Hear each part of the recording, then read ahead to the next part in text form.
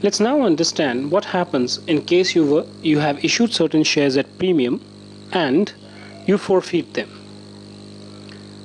So let's say Roger failed to pay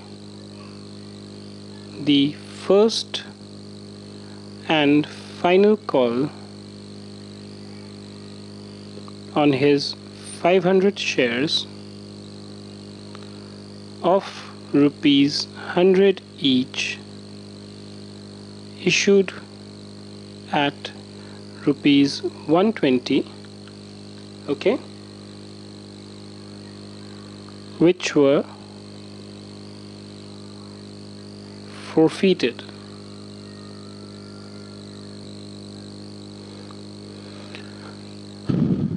Pass journal entry. Now, please note that he failed to pay the first and final call. So this was the final call, which means what? Out of this 120, the entire amount has been called, right?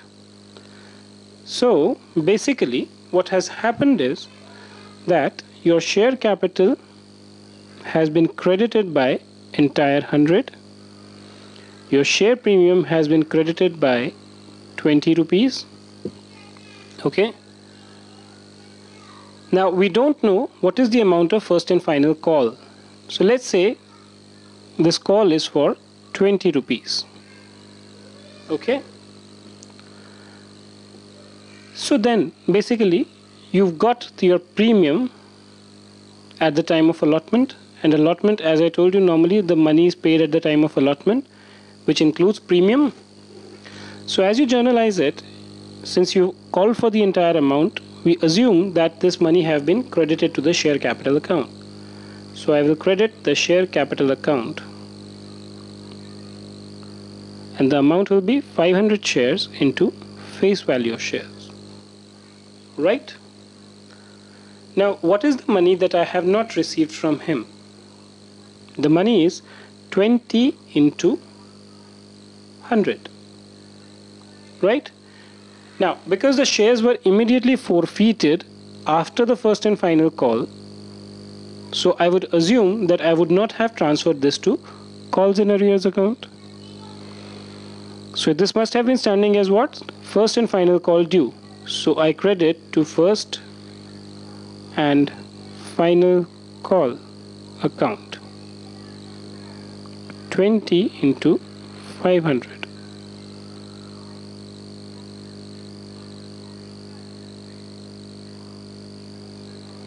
Okay, so 50,000 goes here, 10,000 goes here. Now there was a share premium of 20 rupees here. So what do you do with this?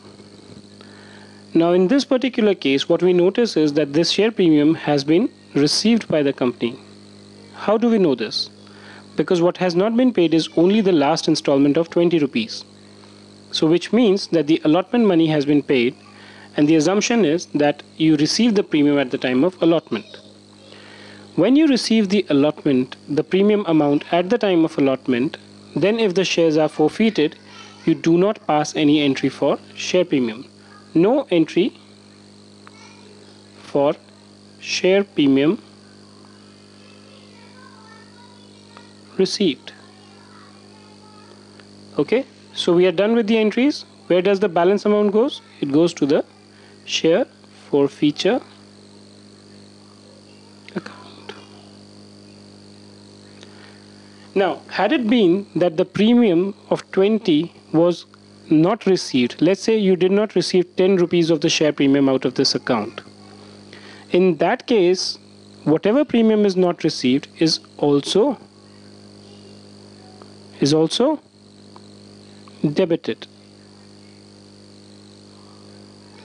because originally when you would have considered the share premium, you would have credited it.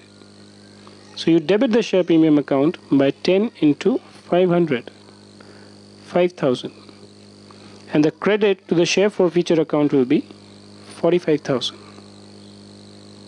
right?